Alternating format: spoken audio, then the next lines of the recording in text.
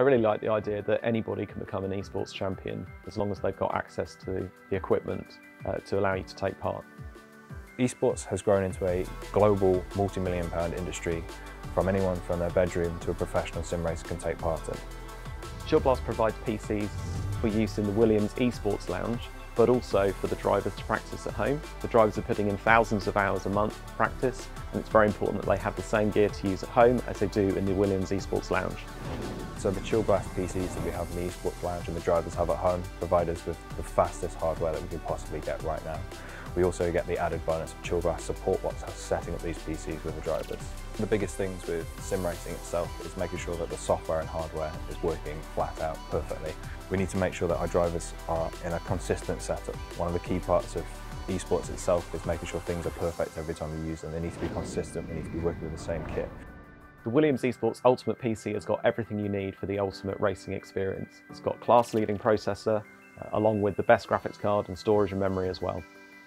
Chillblast provide us with performance PCs that achieve high FPS, which is perfect for sim racing. As I'm turning into corners, the car isn't turning because we're getting input lag. We're getting screen tearing, so the screen is all jittery. So you're finding yourself fighting things that you shouldn't need to fight, basically. I'm not uncomfortable sort of health-wise, you know what I mean with it? So it's less straining, and I could sit here and do this for 3-4 hours happily now without feeling really any issues.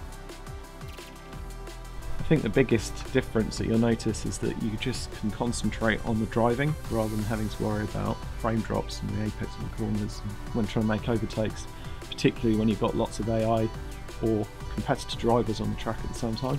Esports has grown in popularity to such an extent that it's even replaced the real Grand Prix during the COVID-19 pandemic, with Williams' own George Russell winning the virtual Grand Prix championship with a Chillblast PC. That's how we do it. Sim racing esports is becoming a super professional industry. With the more money that's been ingested into the sport, it's becoming more professional, more competitive, bigger tournaments. We're needing to train our drivers up extensively to make sure that we can take part at the top of our game. Williams Esports is obviously one of the most successful esports organisations in sim racing, so it's very important for us to be aligned with a team that puts success first, and it's an honour to be working with such a prestigious name within F1 as a whole.